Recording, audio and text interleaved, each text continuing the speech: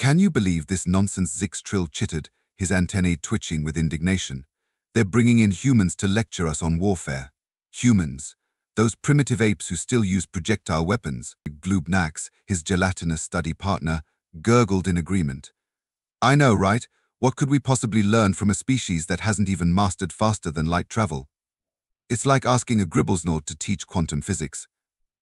The two alien students were huddled in the corner of the grand auditorium at the Galactic Military Academy, their voices a mixture of disdain and amusement.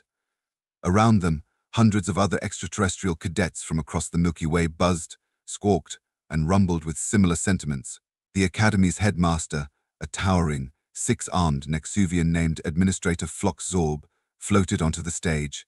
His translucent body pulsed with bioluminescent patterns that signaled for silence. The cacophony of alien voices gradually died down.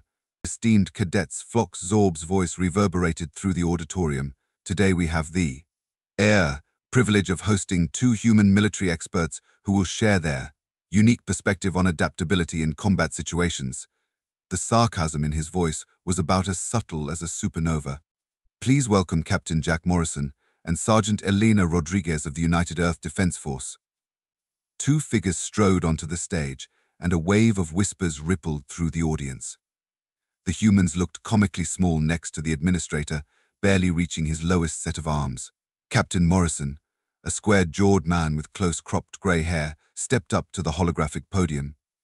Greetings, future defenders of the galaxy, he said, his voice gruff but surprisingly warm. We're here today to talk about a principle that's served humanity well throughout our history: adapt or die. Sergeant Rodriguez, a wiry woman with dark hair, pulled back in a tight bun, tapped a device on her wrist. A holographic display flickered to life behind them, showing scenes from various human conflicts throughout history. Now, I know what you're thinking, Morrison continued, a hint of a smirk on his face. What could these primitive apes possibly teach us about warfare? Well, buckle up, buttercups. You're in for a wild ride. Zyx-Trill leaned over to Gloob-Nax. Did he just call us buttercups? What in the name of the cosmic egg is a buttercup? Gloob-Nax's amorphous body jiggled in what passed for a shrug. Probably some earth plant. You know how humans are always comparing things to their flora and fauna. Meanwhile, on stage, Sergeant Rodriguez had taken over. Let's start with a little pop quiz. How many of you have heard of the Battle of Thermopylae? A few tentacles and appendages raised hesitantly. All right, for those who haven't, picture this: 300 Spartan warriors holding off an army of over 100,000 Persians. Sounds impossible, right? Well, that's where terrain adaptation comes in. The holographic display shifted to show a narrow mountain pass. The Spartans used the terrain to their advantage, funneling the much larger Persian force into a narrow passage where their numbers meant squat. It's like trying to pour a gas giant through a straw. Ain't gonna work, folks. A ripple of confused murmurs spread through the audience. Zyx-Trill's mandibles clicked in confusion. What's a Spartan and a Persian? Are those different species of humans? Gloob-Nax oozed a bit closer to whisper.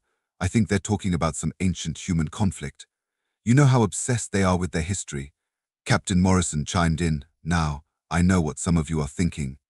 But Captain, we have energy shields and plasma weapons. What does an ancient battle have to do with modern warfare? Well, let me tell you a little story about a plucky band of rebels and an empire that thought it was invincible. The hologram shifted again, this time showing a massive space station shaped like a small moon. This, ladies, gentlemen, and assorted other genders and non-gendered beings, is what we humans call a Death Star. Imagine the most powerful weapon you can think of, then multiply that by a factor of holy shit. That's a Death Star. A few of the alien cadets leaned forward, suddenly interested. Now, conventional wisdom would say that going up against something like this with a handful of starfighters is suicide. And conventional wisdom would be right if you're not willing to adapt. Sergeant Rodriguez took over again. The rebels in this scenario found a weakness: a thermal exhaust port about the size of a womp rat. Don't ask what a womp rat is, it's not important. What is important is that they adapted their tactics to exploit this weakness, sending their best pilot down a trench run to fire a proton torpedo into the port. The hologram showed a small fighter weaving through turbolaser fire, then a massive explosion as the Death Star blew apart. Boom, Morrison said with a grin. Death Star go bye-bye. Zyx-Trill's antenna twitched in confusion. Wait, are they talking about an actual battle or some kind of entertainment? Gloob-Nax gurgled thoughtfully. I'm not sure. With humans, it's hard to tell sometimes. Up on stage, the two human soldiers were getting into their stride. But adaptation isn't just about finding weaknesses in your enemy, Morrison continued. Sometimes, it's about turning your own weaknesses into strengths. Take the Trojan horse, for example. The hologram shifted to show a massive wooden horse. Picture this, you're a Trojan, sitting pretty behind your impenetrable walls. Along comes this giant wooden horse, a gift from the Greeks who've been besieging you for years. Do you A look this gift horse in the mouth and burn it, or B, drag it into your city for a victory party? Rodriguez chimed in. Spoiler alert, they chose B, and it didn't end well for Troy. A tentacled alien in the front row waved an appendage. Excuse me, but why would anyone accept such an obvious trap? Morrison grinned. Excellent question.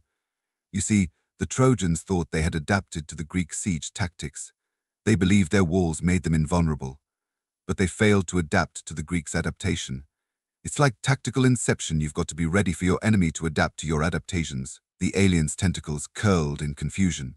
But let's fast forward a bit, Rodriguez said. Humanity's history is full of examples of adaptation in warfare. Take the Battle of Agincourt, where English longbowmen defeated a numerically superior French army by adapting to the muddy terrain. Or the Viet Cong's tunnel systems in the Vietnam War, adapting to counter-technologically superior US forces. Morrison nodded. And it's not just about military tactics. Human technology has always evolved in response to military needs. The space race? That was just a thinly veiled arms race. We went from barely flying a Kitty Hawk to landing on the moon in just 66 years. Why? Because we had to adapt or die. At this point, Zyx-Trill had had enough. He stood up, his exoskeleton creaking in protest. This is ridiculous. You're talking about ancient conflicts and fictional battles. What does any of this have to do with modern galactic warfare? The auditorium fell silent. All eyes and various other sensory organs turned to the bold cadet. Captain Morrison's eyes twinkled with amusement. Ah, I was wondering when one of you would speak up. What's your name, cadet? Zyx-Trill of the Arthropodia cluster, he chittered defiantly. Well, Zyx-Trill of the Arthropodia cluster, let me ask you this, how did your species deal with the Zorcanian plague that swept through your sector about? Oh, 50 standard years ago. Zyx-Trill's antennae drooped slightly. We adapted our exoskeletons to filter out the pathogen. Exactly, Morrison exclaimed. You adapted or you died. And let me guess, that adaptation has since become a standard feature of your species' biology. Zyx-Trill nodded reluctantly. See, that's the beauty of adaptation. It's not just about winning a single battle or war. It's about evolving, about taking those hard-won lessons and incorporating them into your very being. Sergeant Rodriguez stepped forward, and that, cadets, is why we're here today. Because while you may have more advanced technology, while you may have been traversing the stars while we were still figuring out fire, humanity has one thing that served us well throughout our history. We're really good at adapting. Morrison grinned. Or, to put it in terms you might appreciate, we're like the cockroaches of the galaxy. No matter how many times you think you've stomped us out, we always find a way to survive and thrive. A collective shudder ran through the arthropod section of the audience. Now Morrison continued, his voice taking on a more serious tone. Let's talk about a very real, very current threat, the Void Swarm. The hologram behind them shifted to show a mass of writhing, shadow-like entities. These extra-dimensional beings have been pushing at the edges of our galaxy for the past decade. They don't use technology as we understand it.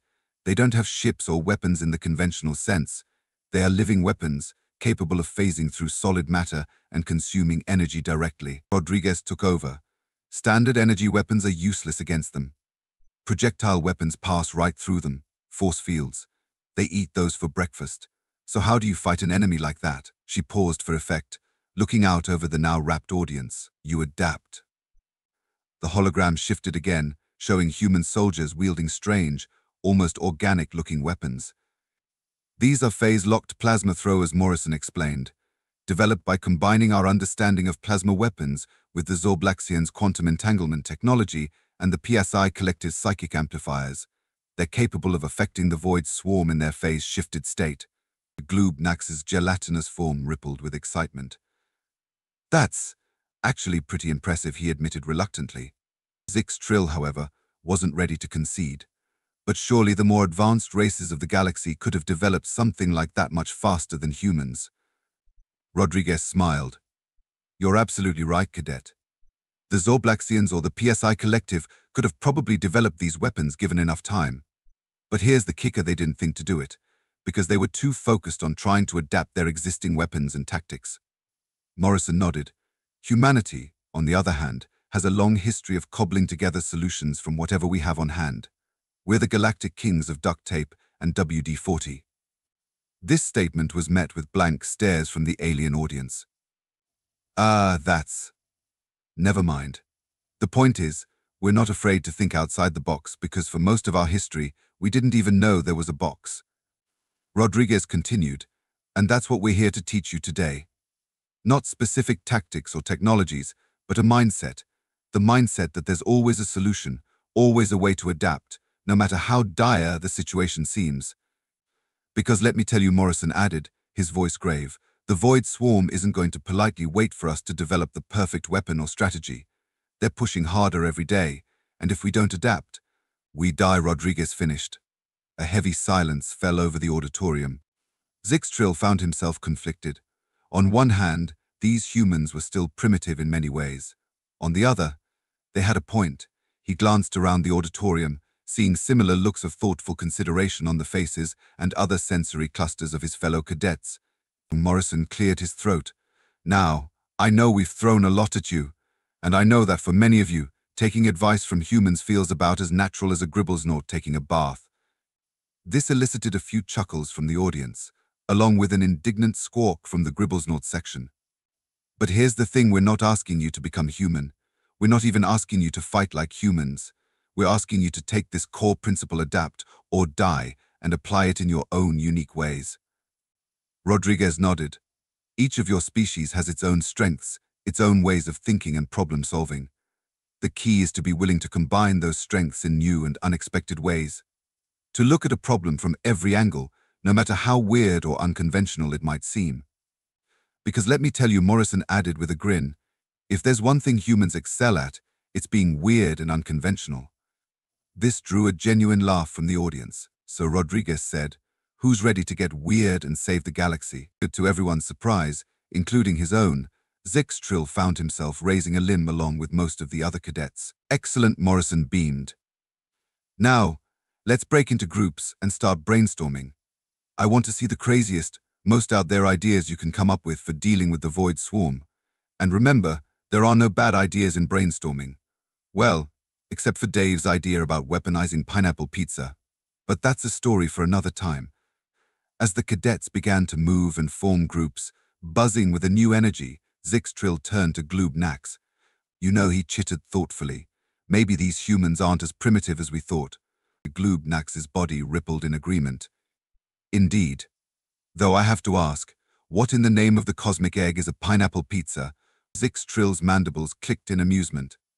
I have no idea, but if it's weird enough to weaponize, maybe we should find out. And with that, the two alien cadets moved to join a group, ready to start thinking outside a box they'd only just realized existed. As the brainstorming session kicked into high gear, the auditorium filled with a cacophony of ideas, each more outlandish than the last. Tentacles waved, antennae twitched, and gelatinous bodies jiggled with excitement. What if we created a psychic link with the Void Swarm and convinced them that our galaxy tastes terrible, suggested a telepathic Crosian. Or we could use quantum entanglement to swap their phase shift with solid rock, chirped a avian peep Tweedle. How about we weaponize the concept of existential dread and make them question their life choices, rumbled a philosophical rock brain. Captain Morrison and Sergeant Rodriguez moved from group to group, offering encouragement and occasionally stifling laughter at some of the more creative suggestions. See, this is what I'm talking about, Morrison exclaimed. You're all starting to think like humans now. Crazy, improbable, and just maybe crazy enough to work. As the session wound down, Administrator Flock Zorb floated back onto the stage, his bioluminescent patterns pulsing with what might have been approval or possibly indigestion. It was hard to tell with Nexuvians. Well, he announced, his voice reverberating through the auditorium, I must say this has been enlightening. Perhaps there is something to be learned from our human friends after all. He turned to Morrison and Rodriguez. Captain, Sergeant, on behalf of the Galactic Military Academy, I thank you for this most unusual lecture. Morrison grinned. Trust me, Administrator, the pleasure was all ours. It's not every day we get to blow the minds of the galaxy's brightest military cadets. Rodriguez nodded in agreement. And who knows? Maybe one of these wild ideas will be the key to defeating the Void Swarm. As the cadets filed out of the auditorium, still buzzing with excitement and debating their newfound ideas, Zyx-Trill and Gloob-Nax found themselves lingering behind. You know, Zyx-Trill chittered thoughtfully. I can't believe I'm saying this, but I'm actually glad I didn't walk out of this lecture. Gloob-Nax gurgled in agreement. Indeed, though I must admit, I'm still curious about this pineapple pizza weapon the humans mentioned. Perhaps we should investigate further. The two alien cadets approached Captain Morrison and Sergeant Rodriguez, who were gathering their holographic equipment. Excuse me, Captain Zyx-Trill began, his mandibles clicking nervously. We were wondering if you could elaborate on this pineapple pizza concept. Is it truly as formidable a weapon as you implied? Morrison and Rodriguez exchanged amused glances. Well, Cadet Morrison said with a chuckle, that's a matter of rather heated debate among humans. Some swear by it, others consider it an abomination. Personally, I'm of the opinion that it's the perfect psychological warfare tool. Rodriguez rolled her eyes. What the captain means to say is that pineapple pizza is just a controversial food item, not an actual weapon. Although she added with a mischievous grin, I've seen it cause some pretty intense arguments that came close to interplanetary incidents. Gloob-Nax's gelatinous form rippled with confusion. So, it's a form of divisive propaganda. In a way, Morrison nodded sagely, but more importantly, it's an example of human adaptability. We took a traditional food, added an unexpected ingredient, and created something entirely new. Some love it, some hate it, but it certainly got people talking and thinking differently about pizza. Zyx-Trill's antennae twitched as he processed this information. I see. So the true weapon is not the pineapple pizza itself, but the concept of combining seemingly incompatible elements to create something unexpected. Exactly, Rodriguez beamed. Now you're thinking like a human. I'm not sure if that's a compliment or not, Zyx-Trill chittered, but there was a note of amusement in his voice. As they continued chatting, Administrator Phlox Zorb floated over, his bioluminescent patterns pulsing rapidly. Captain, Sergeant, he began, his voice a mix of reluctance and urgency. I've just received a transmission from Galactic High Command. It seems the Void Swarm has launched a major offensive in the Orion Arm. They're requesting immediate assistance from all available forces, including your human fleet. Morrison's expression turned serious. Understood, Administrator. We'll contact our superiors right away. He turned to the alien cadets. Well, looks like you'll get a chance to see human adaptability in action sooner than we thought. Zyx-Trill and Gloob-Nax exchanged nervous glances. You mean, we're going into actual combat? Gloob-Nax gurgled anxiously. Welcome to the real world, Cadets, Rodriguez said grimly. Sometimes the universe doesn't wait for you to finish your training. Administrator Phlox Zorb's body pulsed with what could only be described as a sigh. I'm afraid Sergeant Rodriguez is correct. All senior cadets are being called up to assist in the defense. Your training pods are being prepped as we speak. Morrison looked at the two alien cadets, his expression a mix of concern and determination. I know you're not ready. Hell, no one's ever really ready for their first battle. But remember what we taught you today. Adapt. ... Zyx-Trill finished, his voice surprisingly steady. As alarms began to blare throughout the academy, cadets of all species rushed to their assigned positions. The once peaceful halls of learning were suddenly transformed into a hive of frenzied military activity. In the hangar bay, Zyx-Trill and Gloob-Nax found themselves being ushered into a sleek, multi-species compatible pod. Around them, other cadets were doing the same, their faces or equivalent sensory organs a mix of fear and determination. As the hangar bay doors opened, revealing the star-studded expanse of space, Captain Morrison's voice crackled over the comm system. All right, cadets. I know this isn't what any of us expected when we woke up this morning. But remember, humanity didn't get where it is today by backing down from a challenge. You've got the best training the galaxy has to offer, and more importantly, you've got each other. Use your strengths. Cover each other's weaknesses, and for the love of all that's holy, don't forget to think outside the box. There was a pause, then Morrison added, "Oh, and if anyone figures out how to weaponize pineapple pizza against the Void Swarm, I'll personally recommend you for the Galactic Medal of Valor." Despite the tension, a ripple of nervous laughter ran through the comm channel.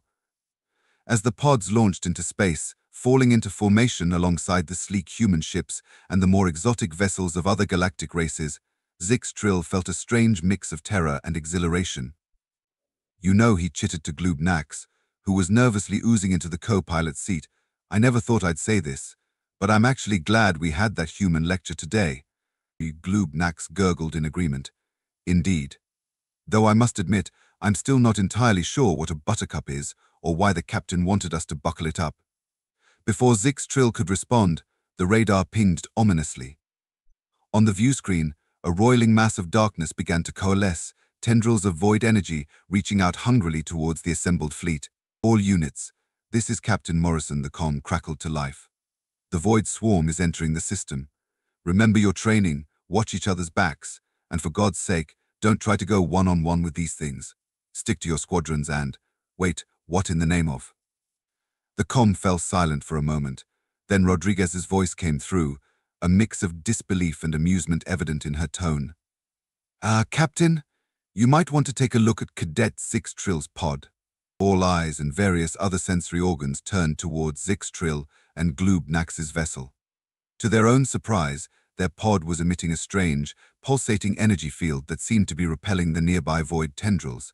"Cadet Zyx-Trill, report," Morrison barked over the comm. "What in the blazes did you do?" Zyx-Trill's mandibles clicked rapidly as he examined the pod's readouts. I'm not entirely sure, Captain. We were discussing the lecture, and I was thinking about how you said to combine unexpected elements and spit it out, Cadet." "Well," Sir Zyx-Trill chittered nervously, "I think we might have accidentally weaponized the concept of pineapple pizza." There was a moment of stunned silence across all channels. Then, to everyone's surprise, Captain Morrison burst out laughing. "Well, I'll be damned. I was joking about that, you know." As the void tendrils recoiled from Zyx-Trill and Gloob-Nax's pod, other ships began to maneuver closer, seemingly protected by the strange energy field.